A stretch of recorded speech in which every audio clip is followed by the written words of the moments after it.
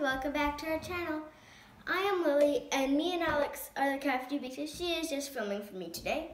So what we are going to do is we are going to be making a tug-a-bead. So the materials you will need are scissors, any color string, but I chose white.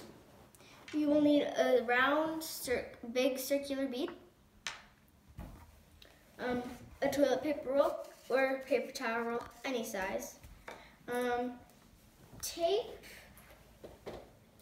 and 2 googly eyes, and then a marker.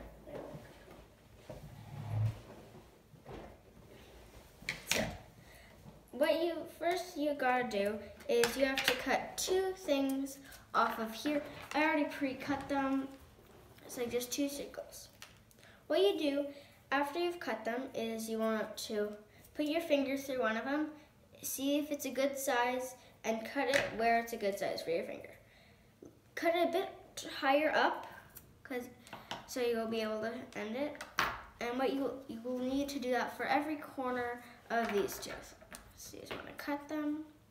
Once you found the finger size.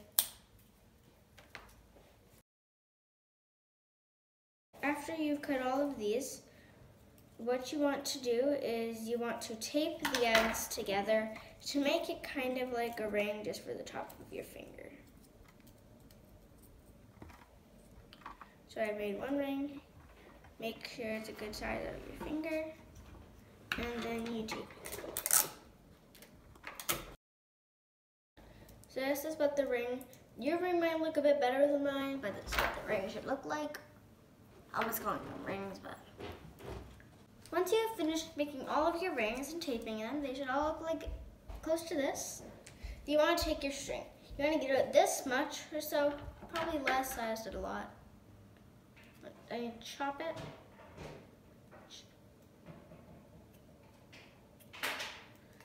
And then you want to make these 2 ends meet. Make it go down. Find the middle, and then you want to chop it there too, making it 2 pieces of string.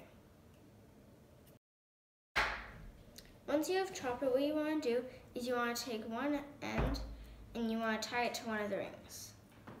And you want to do that with this string too, to one of them.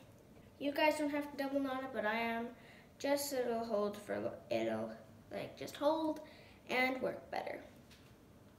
Once you only do 2 rings, and then what you want to do is you want to take both of the strings on these two, and then you just want to make them meet.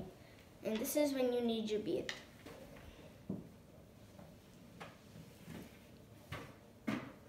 You're going to roll these up to make them skinny. Stick them through, both of them through the hole in the bead.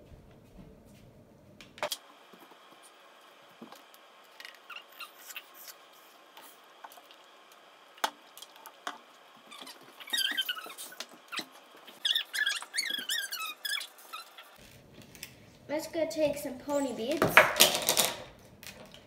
because that's mostly the other beads I have, because this bead would not work.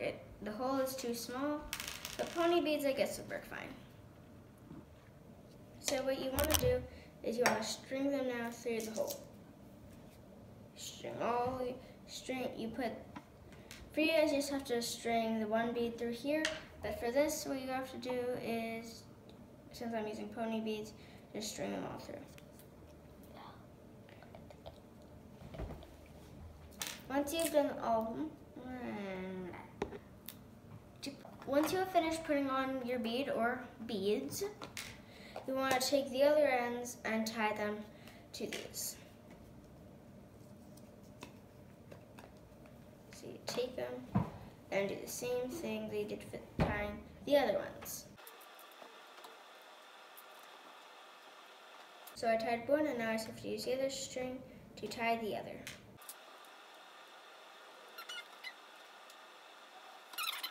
And once you have cut all the rings, if there's still excess of the string, leave a bit of excess there, just chop off if it's long. And then you're almost done. This part with the googly eyes and the marker, it is optional. but because you don't have to do it, I'm just going to show you how this part works.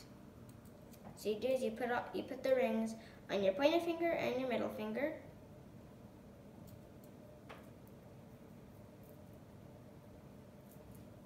Oopsie. I just broke mine. Don't pull too hard.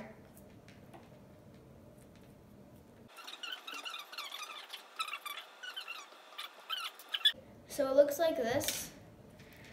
What you do is you just put your fingers through here, put them on your middle finger and pointer finger.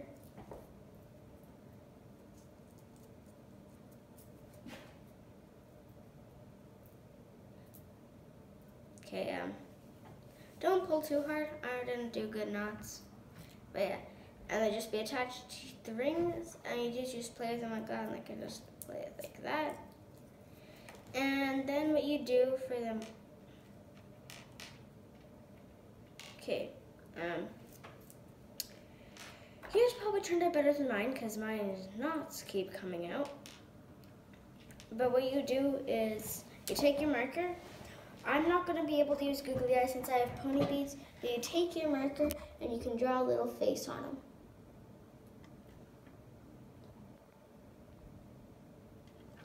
I do a cute little face.